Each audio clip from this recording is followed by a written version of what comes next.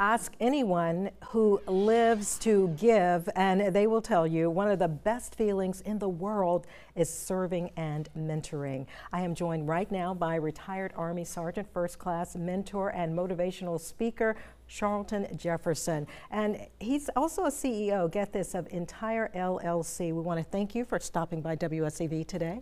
Thank you for having me. Absolutely. You know, when I look at mentors, I look at them as people who are game changers. So you are one of the game changers. Thank you. Yes, you taught at Windsor Forest High School, Junior ROTC, and so you have the experience working with young people, helping them strive. Exactly. Yes, what actually inspired you to stay in the game as a changer? Well, it all came to me one day. I was going through some treatment, and I realized our youth, there's a lot of complaints about our youth, and I could easily add to the complaints, or I could get up and do something myself about it. So I said, what better way to pour into our youth to make them better? And also, they are our future, so we do need to pour into them and make sure that they're in a position to be successful. Absolutely, lifting them. Tell us about your organization, Entire LLC.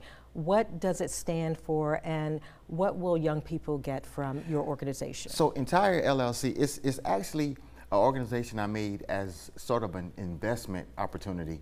And what I'll do is I wrote some novels, I wrote some books, and I do some public speaking. I charge a fee so I can take that money and invest it in the entrepreneur spirits of the young people. So a lot of times they don't have a lot of credit history, or they don't have people backing them monetarily. So I said, why not me be that person that can do that?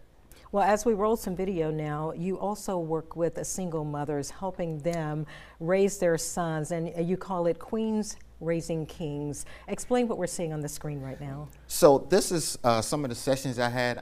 Normally, I'll try to find a building locally in Savannah that's easy for everybody to get to, find out what the fee is, or if there's a fee, and host a mentoring session there. I'll have the young boys come in, and I also mentor young girls too, but it just seemed like for some reason or another, the young boys kind of flock to me, and we have easy rapport. But I have a session coming up because after mentoring with the young boys for years, I realized that maybe I need to speak to some of the mothers as well, because they can be with me all day, but then when they go home, it's kind of like a disconnect between the mom and the son. So I said, I don't want to tell people how to raise their kids. I definitely don't want to do that, but I do want to give them some insight on some things that I've learned growing up, and some things that I've taken from other men that have grown up with single moms as well. There is a backstory when you speak of single moms. You grew up after your parents divorced in a single parent family. Yeah, I did. And one of the things I learned is that I could see at times my mom was struggling with questions that I have, and I asked, and she would always tell me, okay, well, let me find some other resources, or let me find some other avenues to help answer that. And I'm just doing the same thing. I just want to return the favor, do my little small part. I just wonder, how do you feel waking up every day? Does it do your heart good to know that you are making a difference? It does, and I tell people all the time, it's so not about me. It's not about me. It's not about my ego. It's not about me getting the opportunity to be on the news. It's just about me doing my small little piece in order to make our youth better. So it does. And let me say this too, it's not easy. It's not always great days.